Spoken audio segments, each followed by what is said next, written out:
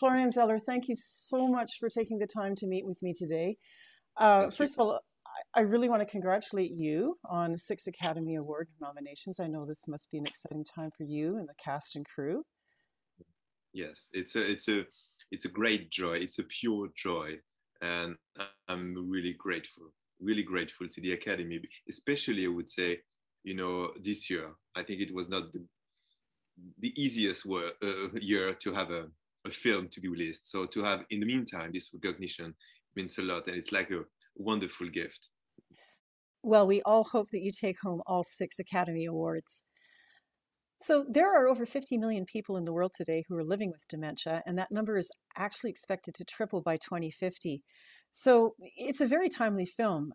Here in the West, we have the aging baby boomer population, many of whom are caring for parents who are now living with dementia, some of whom are worried about a diagnosis themselves. So, there's something really universal about the appeal of this film, yet it's still somehow so deeply personal. And I'm wondering if you can tell us a little bit about your connection to dementia and why this film was important for you to make at this time. It's true that at the very beginning there was a connection with my own personal story, meaning that I have been raised by my grandmother, and she was like my mother, and she was a very important person to me. And she started to suffer from dementia when I was 15, and I was living with her. So I knew a bit what it was to go through this painful process and to find yourself in your position where you are important in a way. You can love someone and you feel like love is not enough.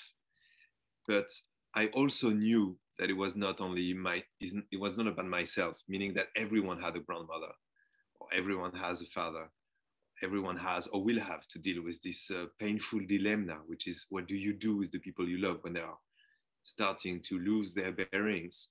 And that's the reason why I wanted to write that play and then to make that film. It was about it was for because I wanted to share those emotions, and and and to tell you the truth, when I wrote the play, I was not certain that the audience would be open to such an emotional journey, and I was really surprised and profoundly moved to discover that the response was really powerful in France and then in many countries. And it was always the same, meaning that people were waiting for us after every performance, not to say congratulations, but it was to tell their own story or to share their own story. And I realized at this point that there was something cathartic about it.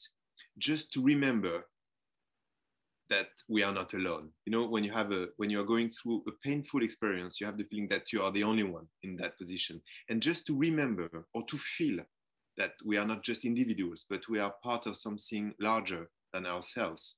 It is meaningful. I mean, there is a consolation, I would say, and a beautiful one and a real one to remember that we are on the same boat.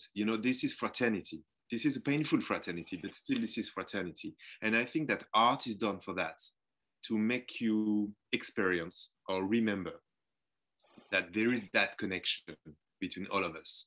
And that's why I made the decision to make that film. Well, it's beautiful to hear you say that because one of the things that we deeply believe in is that nobody should have to walk that dementia journey alone. So let's talk a little bit about that journey, because I think you spoke a little bit about taking us on the audience on a journey. And so I think the expectation when you first settle into the film is that you're going to be seeing things through the eye of the caregiver. And certainly the performance by Olivia Colman is so deeply relatable, and she's so incredibly beautiful in that role. And we experience deep empathy for her, but you've got a different journey in mind for us, and you've got a different perspective for us, and you place us in the point of view of Anthony. So, all at once, it's disorienting for us. Yet there's something very interesting about seeing it through his lens. Why did you make the decision for us to see the world through his point of view? It's true that there are many films about dementia, and they could be very moving films, but it's always a bit the same. We know where we are and we know where we are going. And I wanted that film not to be a story or not only a story, but to be like an experience, the experience of what it could mean to lose everything, including your own bearings as a viewer. And so I wanted to put the audience in this unique position, as if they were going through a labyrinth, questioning everything, doubting about everything, as if they were in the main character's head, as you said. And it was a way to experience this feeling of disorientation. And I thought that it was a way to, yes, to experience it from the inside and to have a more compassion about this condition. But also it was, talking about cinema, I think it was something that was exciting, I would say, just to be in an active position, not, you know, not to just to sit and to watch a story already told, but to try to make sense, to try to, you know, it's like a puzzle. You can play with all the pieces to try to make it work. You're looking for the right combination. And when it doesn't work, you can feel frustration, you can feel rage, anxiety. I mean, and this is what those people are going through, you know. Sometimes they could be cruel, and in a minute they could be very frustrated. And we suddenly, we experience that, you know, because we are fighting to make it meaningful, you know. And the journey of that disease is also a fight, you know. There's anxiety when you understand that something doesn't work anymore. And most of the time, at the beginning, you know, the early stages, there are this fight, you know. And the moment comes when you have to let it go. And this is also what I wanted the audience to experience, because as I said, it's like a puzzle. You try to make it work, and who is this character? And that scene, is it before or after? And it never works entirely, because there is always a piece of that puzzle that is missing. And it's done on purpose, because the moment comes when you have to accept that your brain is not capable to understand everything. And in a way, you have to let it go. And when you do so, when you let it go, I think you can understand the whole story on another level, which is a more emotional level. And this is where I wanted to go. It was the destination of that film. I wanted that film to lead to this place where the brain is not capable, but the connection between the characters, love is still here, and it is meaningful. And this is what I wanted to explore. Well, it was a beautiful and an effective exploration, because I think everybody comes out of that film feeling changed and feeling as if they have some insight into the experience of someone living with dementia. And, you know, it's interesting because I think anybody who's has knowledge or experience of dementia can relate to so many of the scenes that you put in there: the lost watch, repeatedly losing the watch, the hiding it and assuming others have taken it, and the painting, is it or is it not on the wall. And through much of the film, you know, Anthony's, he's distressed. He's clearly an intelligent, successful person, and he's very distressed. But there's one scene in the movie where he's clearly not distressed. In fact, he seems happy.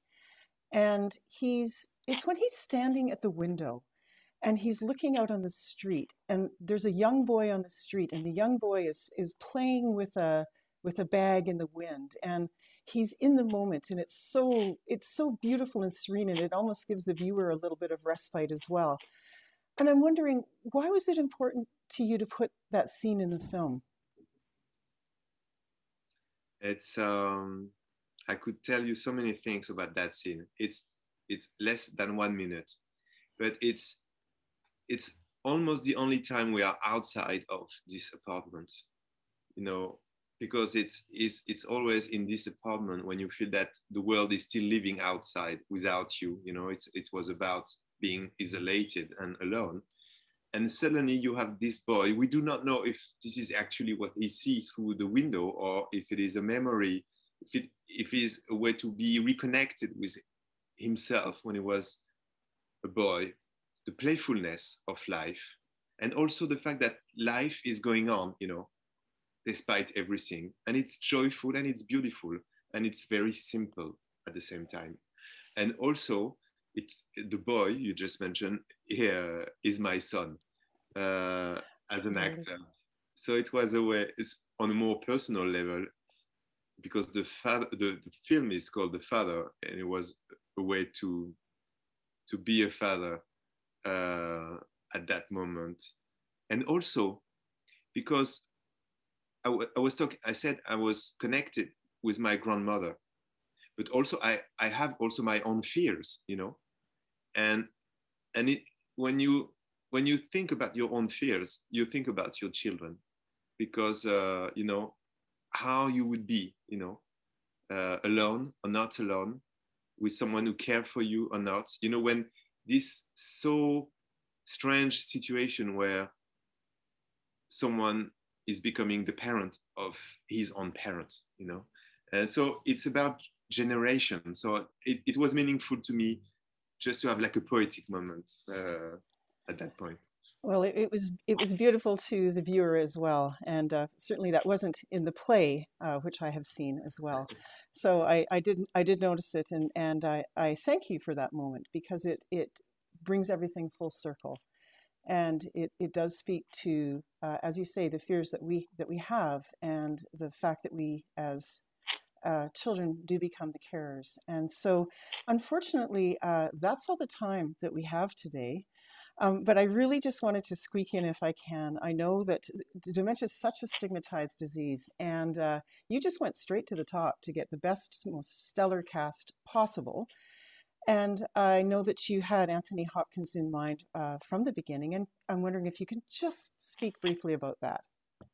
But Anthony, Yes. yeah, it's true that when I wrote the script, I had Anthony Hopkins in mind, and that's the reason why I wanted to do it in English, because as you can hear, I'm French, and it was not an obvious decision to do it with him, but I wanted so much to work with him because I think he's the greatest living actor, and also, you know, we know him through all his parts as a man always in control of the situation. And I thought that it was part of the journey I wanted to explore, to see that man precisely losing the control, fighting to keep the control, and then losing the control. And so that's the reason why I really wanted to do it with him. Well, thank you so much for the gift of this beautiful movie. Thank And you. it will go a long way in helping people feel connected to dementia and understanding that they're not alone. And I wish you all the best in the 6 Academy Award nominations. Thank And you very thank you much. so much for your time. It was lovely chatting with you today. Lovely to chat with you too. Bye bye.